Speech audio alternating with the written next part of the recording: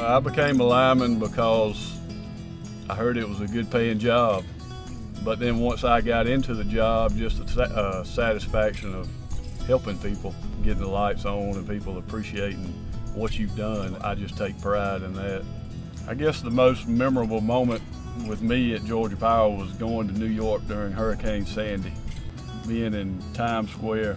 I always said I'd never go to New York, but when I went for that, I think everybody needs to take part in Times Square. It's not easy working in the rain and the snow and the wind and the heat. It's not the perfect world out there every day. We have a service to do and we have to be committed to it. We're on 24 hours a day, 7 days a week, 365 days a year. That's what we signed up to do, so we got to stay committed to it. Chris Rodgers, I'm a lineman with Augusta TMC from Thompson, Georgia. Been with the company 14 years.